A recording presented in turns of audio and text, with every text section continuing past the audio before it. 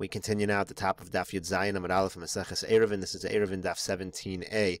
Rav Nachman just said that if one or two people are setting up mechitzas on Shabbos, then they can do it. They can set up mechitzas that are either shasi or erev up to a beis asayim. But if it's a shayara, if it's a caravan of 3 or more people, then they can take whatever amount of space they need.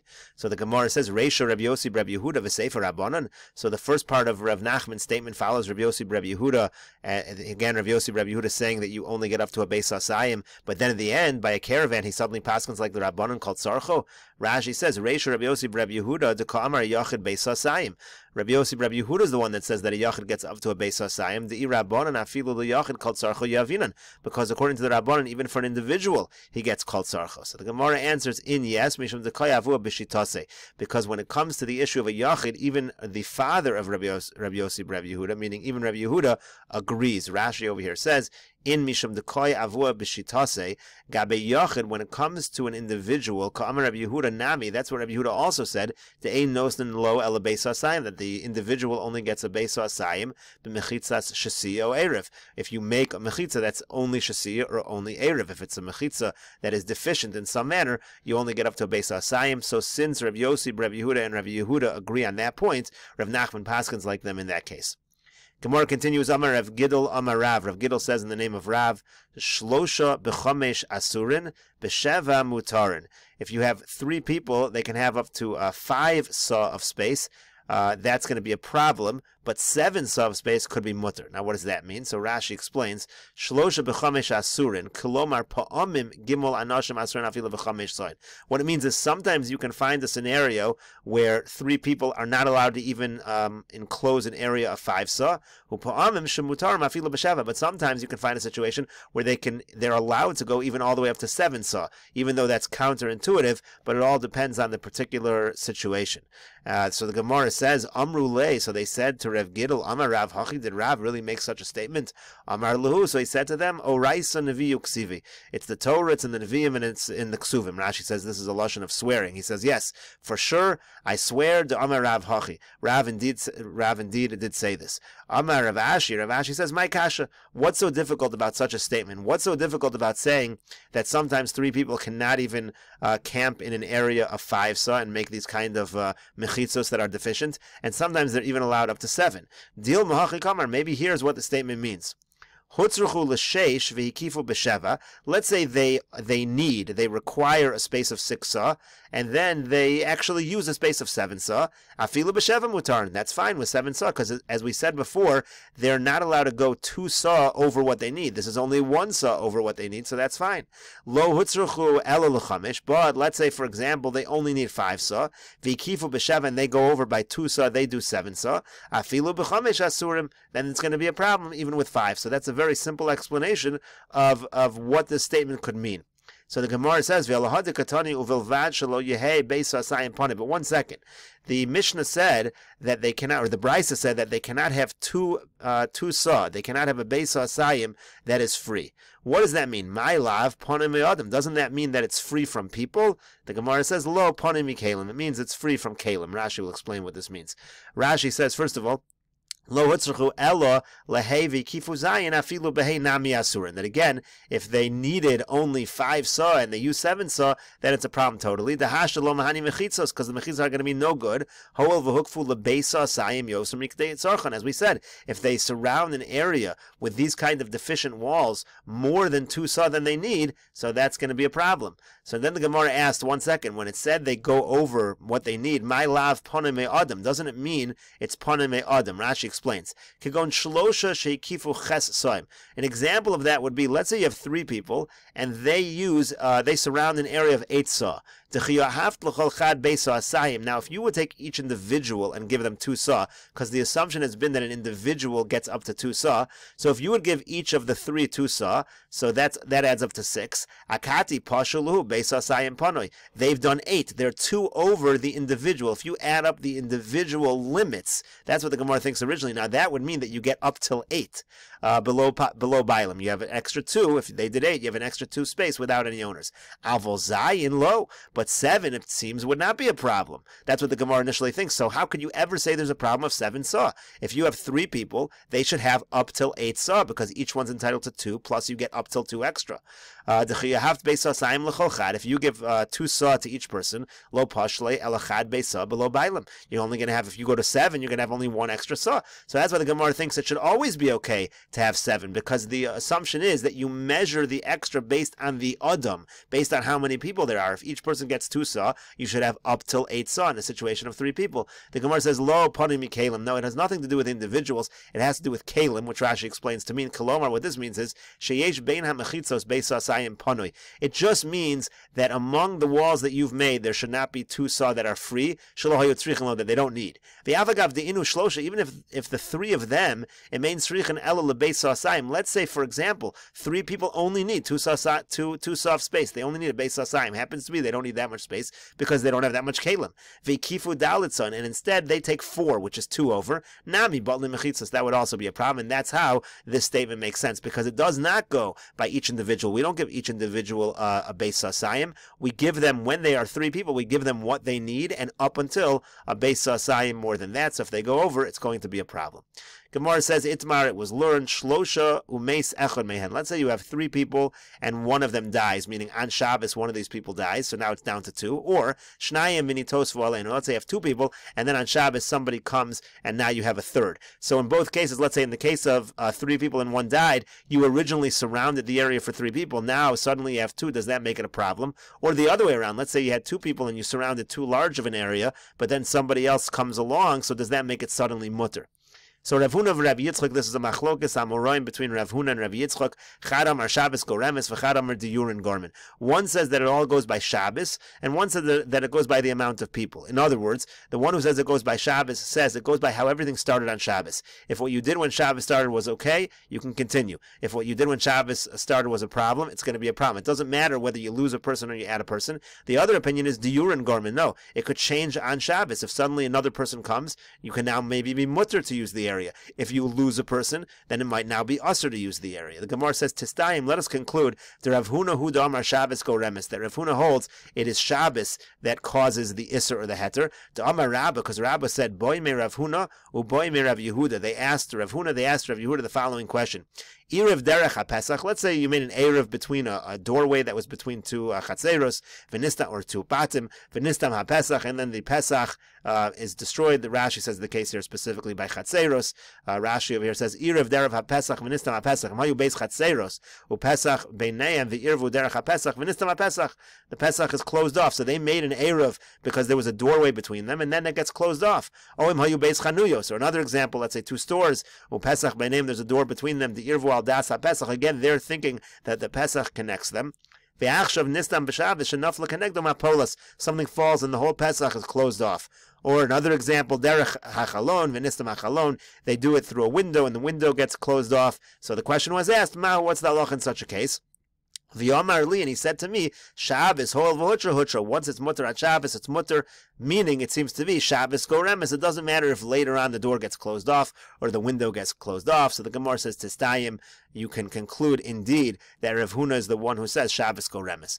Lema Rav Huna v'Rabbi Yitzchak bepluksa de Rabbi Yossi v'Rabbi Yehuda kamiflagi. Now the Gemara says, let us say this machlokes Rav Huna and Rabbi Yitzchak about whether Shabbos go remes or not is also the same machlokes between Tanoim, Rabbi Yossi, and Rabbi Yehuda. The Tanan, because we learned in a Mishnah, Chatzer shenifritza mishtei ruchos. Let's say you have a chatzer that the walls fall down on 2 sides. V'chein bayis shenifritz mishtei ruchosav, or the same thing with a house. 2 sides, the walls collapse. V'chein mavoy shenitlu korosav, or you have a situation where a mavoy, the korah is taken, or lechayav, or the lechi is taken. Mutarin laosa Shabbos. It's okay for that Shabbos, even though in the middle of Shabbos something fell down, you're still okay. V'asurin laasad lavo, but for future Shabbosos, it's going to be a problem. Divrei Rabbi Yehuda, that's Rabbi Yehuda's opinion. Rabbi Yossi says in Mutarin Losa Shabbos, Mutarin Lasid Lavo. Look, if you're going to say it's mutter this Shabbos, it should be mutter forever. V'masurin Lasid Lavo, Asurin Losa Shabbos. And if it's a problem in the future, it should be a problem this Shabbos. Rashi says that Rabbi Yossi is really coming to say an Isser. Rashi means to say that since we know future Shabbosos,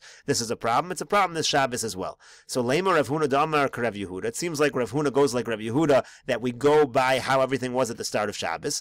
Rabbi Yitzchak Damar Rav Yossi. And Rabbi Yitzchak goes like Rabbi Yossi, that if something changes on Shabbos, the halachic status can change as well. Amar lach Rav Huna, so Rav Huna can say to you, Ano damri afilu Rav Yossi. My position can follow even Rav Yossi. Ad kan lo kamar Rav Yossi hasam elo de lesnu lemechitzas. Rav Yossi is strict in the case of something falling down like a wall, because now you literally have no walls. But hacha isnu lemechitzas. But here, in my case, Rav Huna is saying, in my case over here, there are mechitzos. The issue is not mechitzos. The issue is there was a change in the number of people that are a resident of this area, so maybe that's different. For Rabbi Yitzchak Amar Ano Damri Afilu Rabbi Yehuda, Rabbi Yitzchak could say, I follow even the position of Rabbi Yehuda. Ad kan lo kam Rabbi Yehuda hasam el deisnu l'diyurin. Again, Rabbi Yehuda only said what he says in the case where a mechitza gets a pesach, a doorway, whatever it is, gets closed off, or a mechitza gets closed off, or mechitza falls down rather. Rabbi Yehuda only said what he said where a mechitza falls down, or a lechi falls down. That's only because you have the people who are living there. Hacha lesnu l'diyurin. But here, where you're losing the people that are living there, so again, it's a different situation. It's not exactly the same, and maybe you cannot compare the two cases. The Gemara now quotes the Mishnah of Chachamim Omrim Echad Mishnei Devarim. The Chachamim say that it could be either one. It could be either Shasi or Erev is going to work. Now, as we pointed out when we learned the Mishnah, this seems to be the exact same thing the Tanna Kama said. The Gemara asks, Hainu Tanna Kama.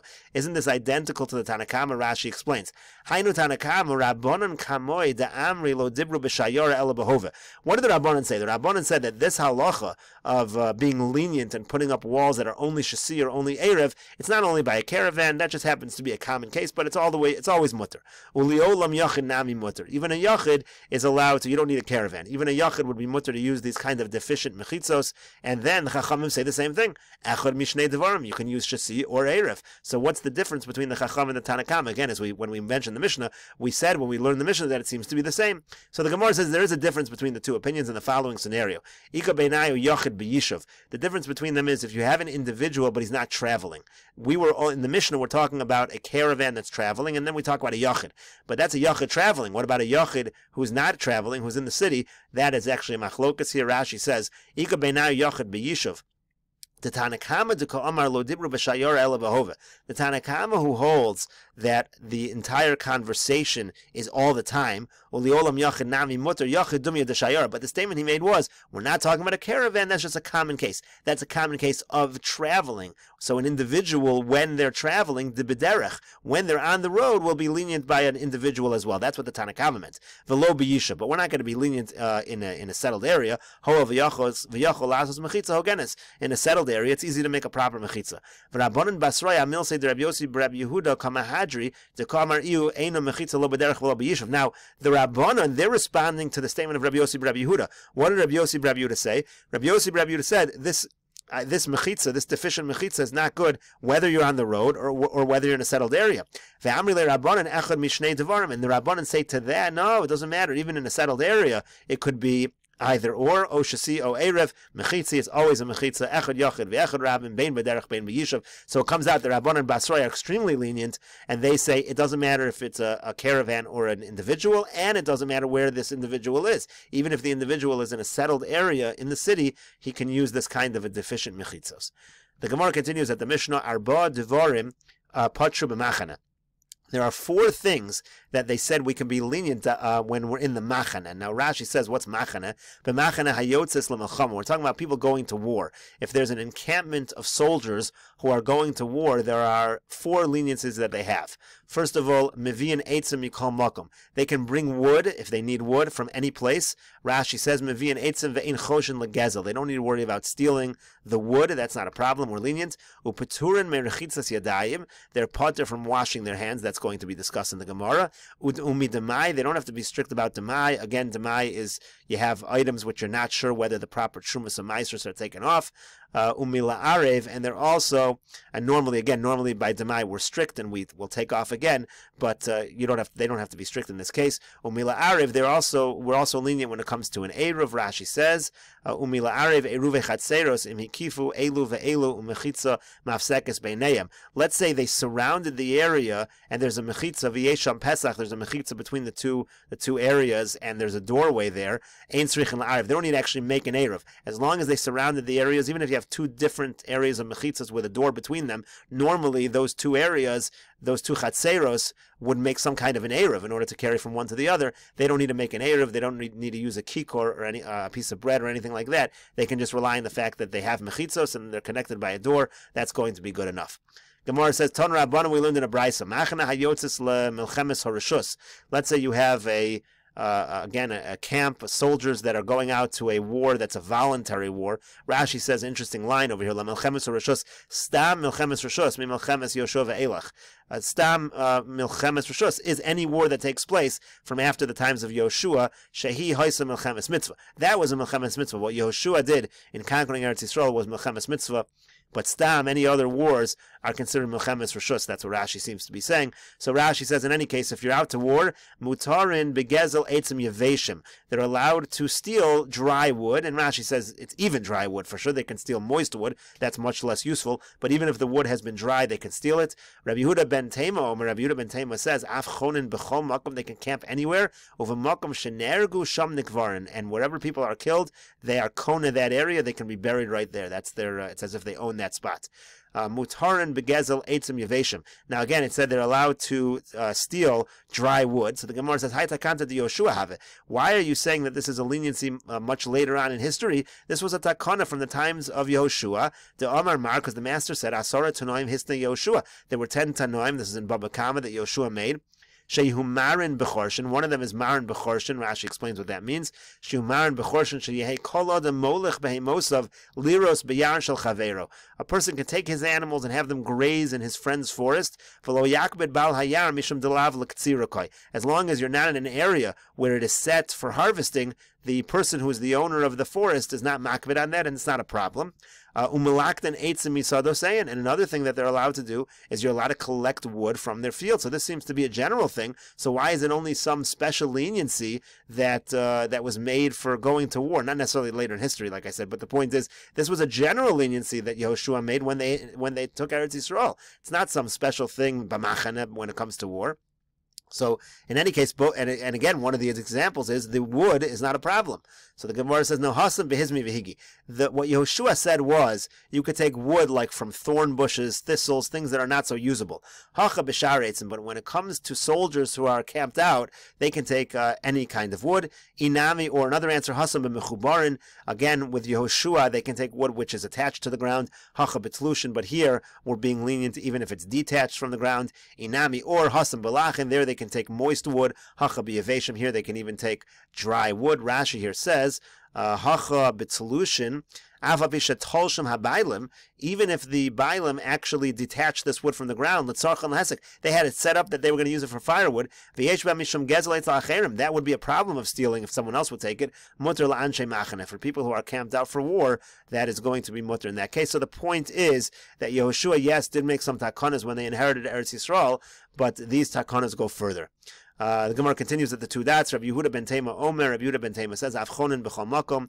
They can camp anywhere. Uv'makom sheneragim sham nikvarim. Wherever they're killed, they can take that as a burial spot. So the Gemara says, Pshita, isn't that obvious? Meis mitzvahu. This should be a situation of meis mitzvah. Well, meis mitzvah kona mekomah. The halach is in general that a meis mitzvah is kona the makom where he is. And again, not a special leniency by soldiers. It's by any meis mitzvah. Rashi says, meis mitzvah kona b'mekomo, a kona mekomo, echad miyut hanoim sheisna Yoshu. This again was one of the 10 Tanoim of Yehoshua. So the Gemara says, Lo tzricha, no, here it's necessary, af al gav, even though, and we'll continue this discussion in the next video on Daf Yud Zayin Amud Beis.